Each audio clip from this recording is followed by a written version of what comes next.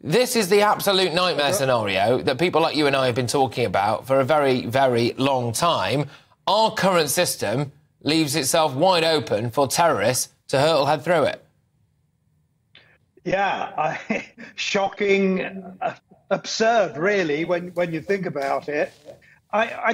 Not so long ago, Patrick, you had me on discussing Shamima Begum. And there we were saying no, because of the threat she poses, links with ISIS and everything. We were saying she shouldn't be allowed back. And here we are now, not only letting in people and putting them up and making them comfortable, but in addition to that, giving them £45 a week pocket money so they can roam about freely to spend it how they wish. It just, you couldn't make it up. I'm really shocked. But also, a lot of people, initially there was pushback. They were saying, well, every single person who's coming here across the channel is fleeing war. All of these people are fleeing war. Then it emerged that loads of them were Albanian or from other countries and they weren't fleeing war at all. And then they go, well, what about all of the ones that come from war-torn countries?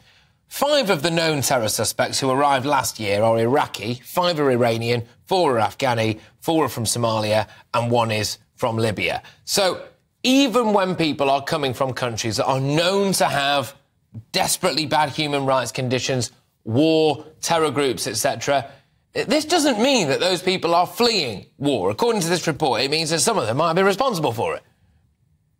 Well, they're not fleeing war if they're coming from France, that's for sure. Although I know there's been a few demonstrations, but that hardly constitutes a war. The fact is that these people are known terrorists. That's the most important thing to bear in mind. So why aren't they locked up?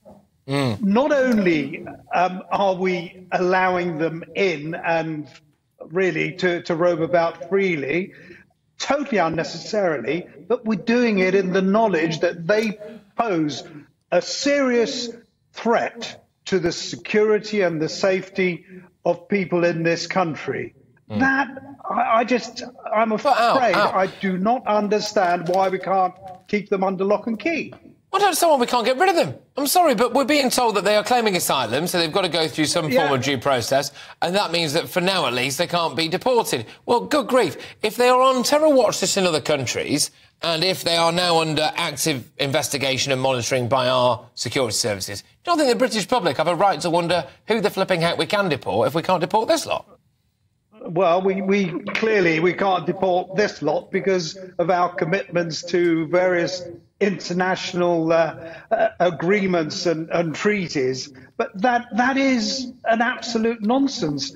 Why do we take them in the first place in the knowledge that we are bringing in terrorists into this country?